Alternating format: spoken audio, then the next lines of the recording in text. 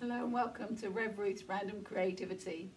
I had a friend's birthday coming up and it was a significant one, so I wanted to make her something special. I've been spending hours and hours watching on YouTube and looking at Pinterest at the various ways different people have made waves. But all those were flat, either acrylic paint on canvas or resin on board, and I wanted to make something 3D. So this is my version, it's my first attempt. There are some things that I do differently next time, but I'm quite pleased with how it turned out, and I particularly like that it's reversible and it's slightly different on each side. So do have a watch, let me know what you think in the comments, click the like button if you like it, share with your friends, and it really helps me out if you subscribe if you want to see more of my videos. Thanks for watching.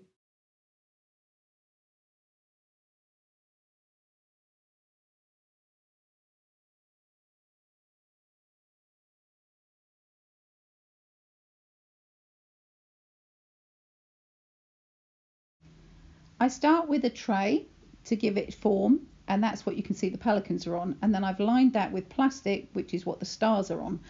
And I do apologise for the light, I'm a night owl and I'm doing this late at night, and I didn't realise that the light was so bad. I've poured in some clear resin into the tray to give a base, and now I'm just pouring in various shades of blue and green resin into the clear resin. What I didn't realise at the time is there are some creases in that plastic. You can see them now looking back, and that actually has come through on the piece, but I don't mind that because it just gives the added enhancement of movement in the wave sculpture that I've got. So laying down, pouring in various shades of blue and green in that basic wave shape that I'm trying to create.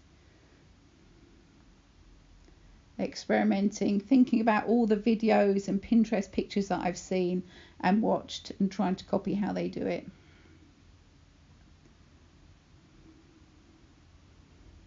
But bearing in mind I want to create a wave form with it as well. So I've poured everything in. Now I'm trying to create movement in the resin. And the thing I love about water is it isn't just one flow, it will go every different direction, and that's what I'm trying to create here.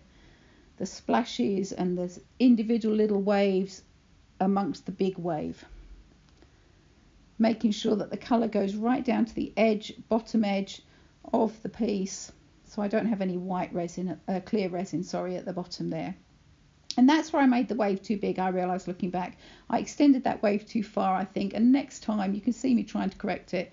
Next time, I would try and keep it smaller, or use a bigger tray, a bigger mould. Now I'm coming with white, and this is white with some glitter in it. It's a pearlescent white. And again, what I'd do next time, because this sank quite a bit, I'd wait for the resin to thicken a bit so that it stayed towards the top. I'm just trying to create that randomness that a wave has. I didn't quite get the cresting whiteness that I wanted. Here I'm putting on some crushed glass that I've made, just very tiny pieces of crushed glass to give that shimmer.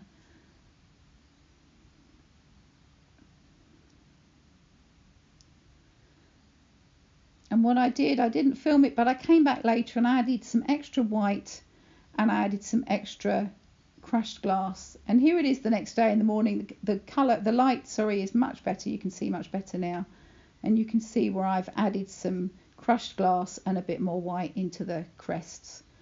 Now comes the task of trying to bend it. The resin at this point has been left overnight and it is still very moldable and flexible. But I can't find an easy way to bend this resin. In all my pieces, I struggle with whether to use tin cans or stones or weights. So if anyone's got a really good solution on how to mold the resin, bending it's fine, but keeping it in that position, please do put in the comments. I'd love some advice on that. You can see me just messing about with it, trying to get it to stay. It bends, but it just wants to bend back again.